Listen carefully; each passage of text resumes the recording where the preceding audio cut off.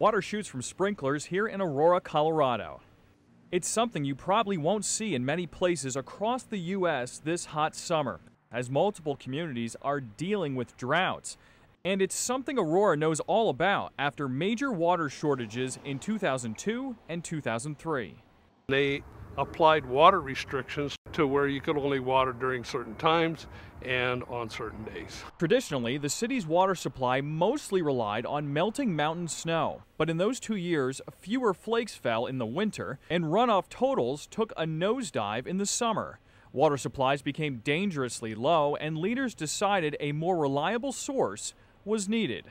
Aurora was in a situation about a decade ago where they were under extreme water shortage, and they knew that their community was going to grow.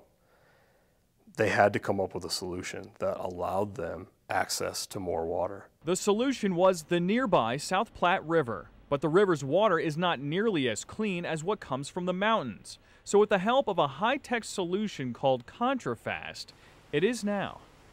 It's used to remove things like algae, clay, sediment that's in the water. It allows you to treat a more difficult source water.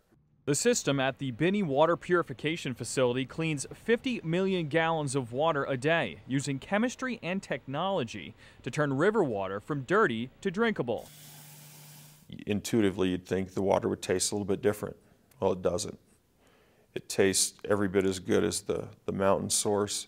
In many communities that are affected by drought or water limitations, those areas are forced to look at new technologies and innovative ways to use that water as effectively as possible. It pretty well assures our community of a adequate water source for all of our homeowners.